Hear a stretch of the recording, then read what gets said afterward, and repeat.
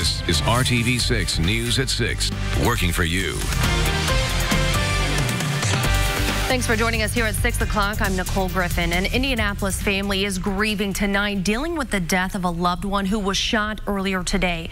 Officers were called to a neighborhood near 52nd Street and Georgetown Road just before 2 o'clock on reports of a shooting. RTV6's Cornelius Hocker is live tonight with what we know right now and an important message from police. Cornelius.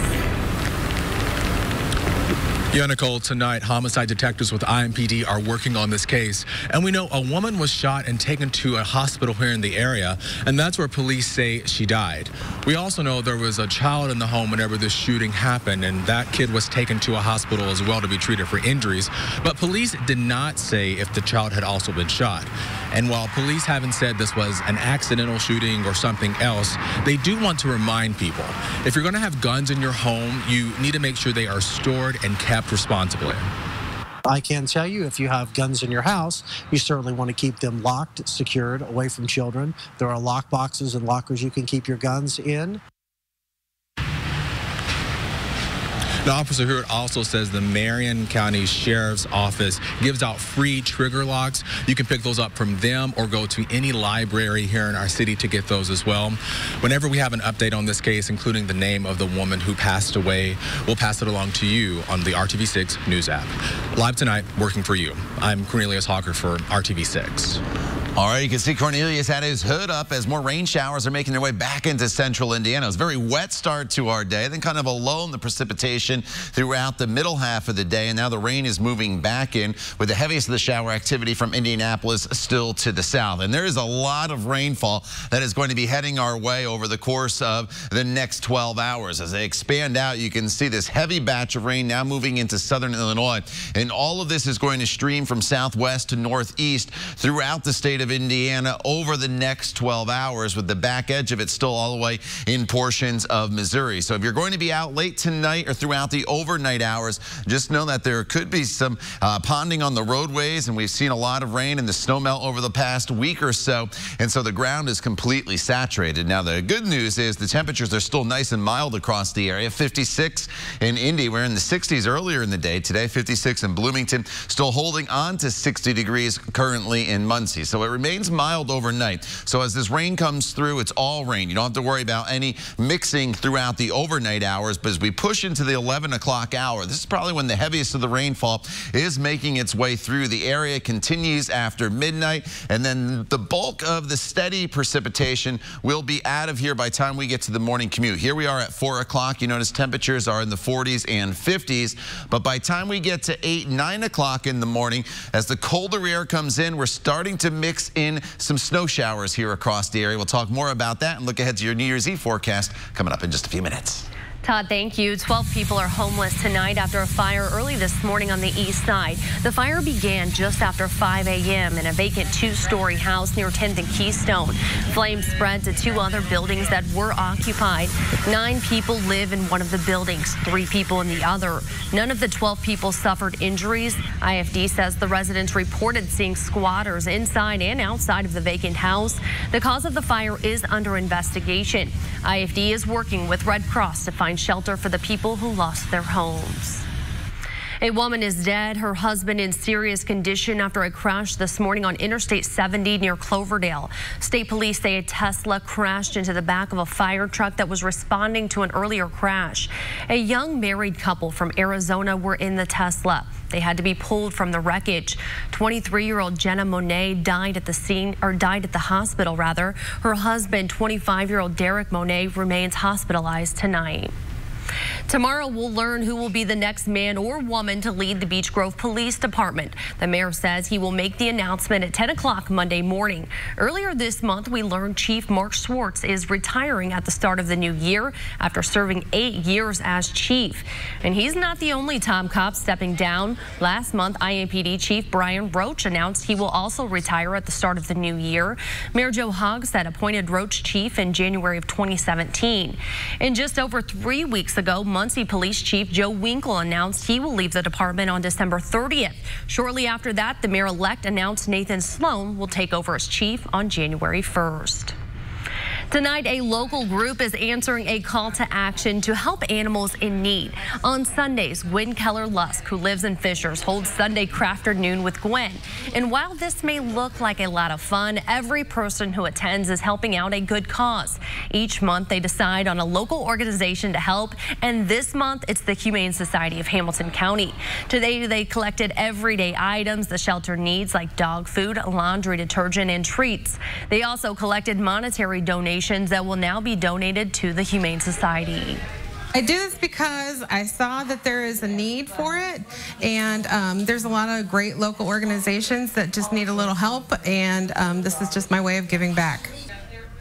Part of the reason Gwen chose the Humane Society of Hamilton County this month is because she supports rescues and has adopted her dogs from local rescues, but also because the Hamilton County Humane Society has an urgent need for funding for a new location. Right now, they are about at 80% of their goal for a new shelter at 106th and Hague Road and need help. Construction is expected to start in March. IPS officials are encouraging more families to participate in the district's meal services during breaks. Free breakfast and lunch will be offered at more than a dozen sites tomorrow, Thursday, and Friday. The program is not just for IPS students. Any child under 18 can get a meal. You can find a full list of meal sites right now on the RTV6 app. With just days left in 2019, an organization that helps families all across the state by providing life-changing programs needs your help. We've reported this month donations to the Salvation Army's Red Kettle campaign were down this year. At last check, they are about $100,000 behind where they were at the same time last year. Part of that is because there was less time to donate with Black Friday falling almost a week later this year. And while the Red Kettle campaign is over, the Salvation Army is hopeful that they can still meet their $3 million goal with charitable donations made in the last week of the year. Your money goes to help provide summer camp for low-income kids in the Pathway of Hope program, which helps families break the cycle of poverty. It also helps adults seeking treatment or families who need emergency assistance, programs that local families depend on. We don't want people to be denied any service. We want to help as many people as possible, but we need the support of the community during this time to give to us financially. And Salvation Army is not always out year-round all the time saying we need. So when we say as an organization we need your help, we need your help. There are several ways you can donate. You can simply visit a local Salvation Army location, mail in a check, or visit the Ways to Give page on the Salvation Army's website. We put all the details on the RTV6 app and the IndyChannel.com. A gathering place to celebrate peace and goodwill shattered by a violent attack. Sadly, this is not an isolated incident in one community. We'll have the latest. Also ahead, a church under attack, but this time some brave members of the congregation fight back. Todd. And after a bit of a break from the rainfall throughout the daytime hours today, more heavy rain is on the way for this evening and overnight. Some flooding's possible. We'll talk about that and look ahead to your Monday morning commute coming up in just a few minutes.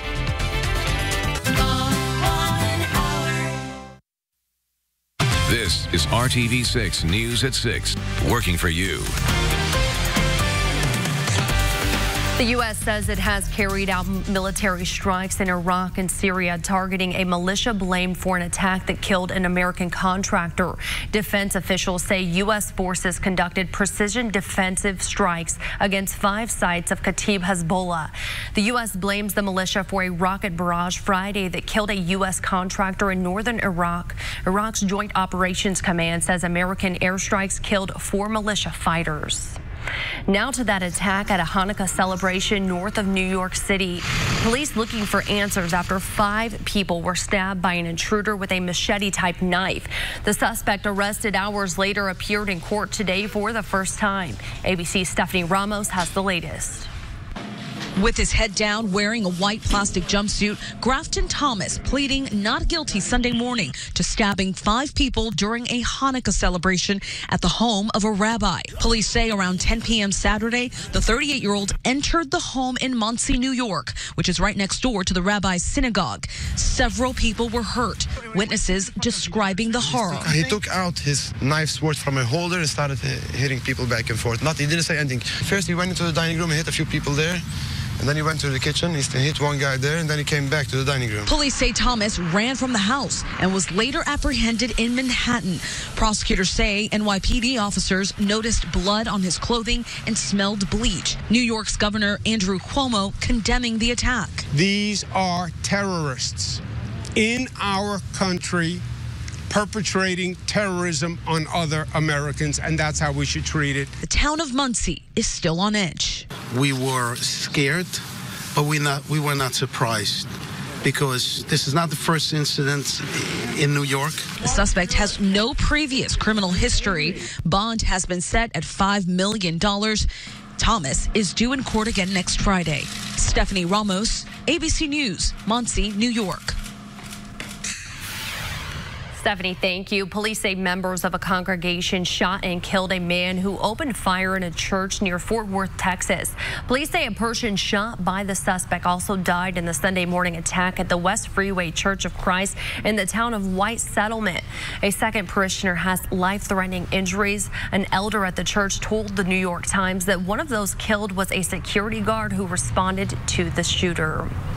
Now to your Storm Team 6 forecast. It is a Storm Team 6 alert day. Meteorologist Todd Klassen in tonight, and rain is moving across the area. You know, it's almost a repeat performance from last night into Sunday morning. We're doing it all over again now, Sunday night into your Monday morning here for the commute. And you can see the rain on Storm Team 6 radar right now, overspreading the area once again. Most of the rainfall right now, though, is fairly light here across the area. That's the good news. That, though, will be changing as the evening and eventually the early morning hours wear on. You see the rain spreading from south to north across the area. There's been some pretty good shower activity for much of the day in southern locations, but from Indianapolis to the north, we got a little bit of a break with just lots of clouds around. However, as we expand out, you notice that this is a pretty big storm system. The rain and snow extends all the way from New England back through central Indiana, and then there's snow on the backside of this system, but the heaviest of the rain is still to our south, and that's going to be lifting to the north over the next few hours. So we'll go hour by hour by 10 and 11 o'clock tonight and into the midnight hour. Look at the heavy rainfall that's overspreading the area. Could be a rumble of thunder or two, but no severe weather. That's the good news. And the bulk of the steady rainfall will be out of here by about 4 or 5 o'clock in the morning. And then we'll be just left with some rain and or snow showers. So temperatures will remain pretty mild throughout the overnight hours, but towards daybreak, that's when they start inching down back into the upper 30s. So as you may see a few snow showers, the biggest impact this would have on the morning commute would be reduced visibility in some area. We're not going to see any accumulation on the roadways. And as far as additional rainfall, this is on top of what we've already seen. Most of us probably pick up at least another inch, maybe even a little bit more heading into the overnight hours. So that could result in a little bit of ponding out there. The ground's completely saturated from the rain last night and also the snow that melted last week. So just be aware of that if you're going to be out and about. But look at these high temperatures outside today. We got up into the 60s in many locations right now as this rain is moving in. We've cooled off a little bit. 56 in Indy as well as Kokomo, Bloomington 56 degrees,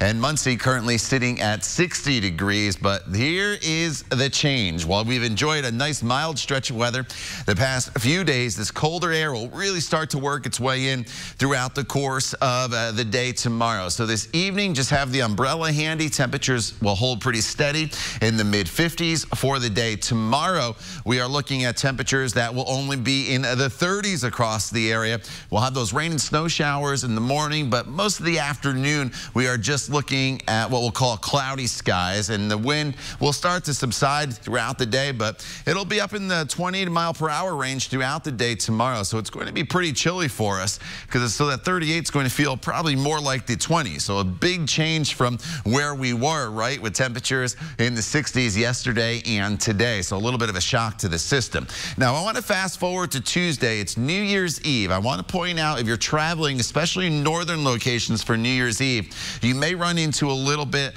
of some light accumulating snow. It's not out of the possible Tuesday morning that locations, Lafayette, Peru, over towards Logansport, Kokomo, you could pick up a ½ an inch to maybe an inch of snow. It should not be an issue across southern locations. And then as we ring in the new year, Tuesday night, at this point it's just mostly cloudy with temperatures that will be hovering in the 30s across the area. So it's going to be a chilly New Year's Eve for us. And then looking forward in this forecast, New Year's Day, 42 degrees with sun and clouds. And then we're back up into the 50s as we head into Friday and Saturday, and a little cooler on Sunday. So no more 60s here, Nicole. A little cooler for the next couple days, but 50s in December and then eventually January. Can't complain about that. I was going to say, many people heading back to work. It's going to be a cold and rainy Monday. Yeah, it will. Just bundle up tomorrow morning. It's going to be a chilly one. All right, Todd, thank you. So many of us start our careers under the heavy burden of debt, but more companies are starting to embrace a new strategy by picking up the tab. Ancestry searches are more popular than ever, and so far the cost is pretty reasonable. But are you willing to pay more for info about your relatives? Wait before you answer, because we're talking a lot more. That's coming up. Visit takeactionpv.com. Some companies are helping employees pay off debt. Could this be the future of doing business? Alicia Nieves went to find out how it helps both sides. My undergrad is in marketing. I also got my master's, just a general MBA as well. I graduated with $110,000 in student debt.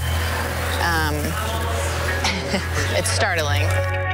31-year-old Eliza Badeau left college paying as much towards student loans each month as rent in Boston. Making those payments was insane. But a few years after working at Fidelity Investments, the company announced it was rolling out a new workplace perk: student loan repayment assistance. Oh my gosh, it was overwhelming in a positive way. They asked if I would help pilot it, and I said absolutely. Why am I not going to do that, right? No strings attached, Fidelity was now paying nearly 20% of her roughly $1,000 a month student loan bill. In the beginning, it was something for me where I didn't see a future in buying a home. I didn't see a future in starting a family, because I couldn't even fathom, getting married, paying for a wedding, or having children while battling this debt. So now it's something where that is an option for me. A growing number of companies are offering similar help, in part because these employers are seeing it's actually benefiting them too. And what we've seen is that it's actually contributing to a reduction in turnover of over 70%. Asha Shrikantaya heads up the Fidelity Student Loan Debt Program. It's been so successful internally at increasing employee loyalty and productivity that the company has taken it external. I have an entire sort of benefits business around helping people all across the country with standing up employer-sponsored benefits for student debt. Fidelity has helped almost 100 other companies roll out some form of student loan assistance program. About 8% of companies across the country are now offering this new benefit. Over the next 5 years, that's expected to grow to 20%. And eventually, student loan repayment assistance could be as common of a workplace perk as 401ks. I think there will be no choice. Just seeing the wave of the generations coming in burdened by the student debt, saving for retirement is a great benefit, but right up in there is dealing with your current debt.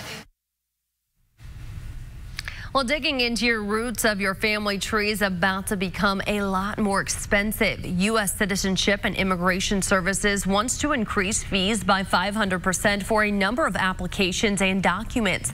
That includes historical records of deceased immigrants who came to the U.S. between the late 19th and mid-20th centuries. A group of genealogists, historians, and advocates are organizing a public campaign to convince the agency not to hike the fees. But the USCI is saying that the fee increases are needed to cover operating and processing costs. The public comment period ends on December 30th. We'll be right back after this break with a final check of your forecast. The beat goes on. Yeah. Local veterans and their family members will be getting some help staying warm this winter thanks to Indy West Harley-Davidson. Employees and customers helped fill up boxes full of coats, hats, and gloves of all sizes that will now be donated to HVAF of Indiana. The organization focuses on ending homelessness among veterans. Heather McGuire, the marketing manager with Indy West Harley-Davidson, says they wanted to give back this holiday season, and when they found out about the need to help local veterans, they knew it was the perfect fit. It's not just for clothing. I know that they have a food bank as well. They also help with finding homes. So it's a great local non-for-profit that we wanted to support because myself, along with my coworkers, are also veterans. Well, after loading up the van full of coats, they took off riding to Checkered Flag Tavern for coat collection, raffles, and a donation ceremony. And Todd, it sounds like they're going to need those coats in the coming days. Yeah, no, it's definitely going to get colder, and it's going to get pretty wet here across the area this evening and overnight. The rain continues into the overnight hours. Could be heavy at times. Another inch of rain is possible by tomorrow morning's commute. All right, Todd, thank you. And thank you for joining us. We'll see you right back here tonight at 11.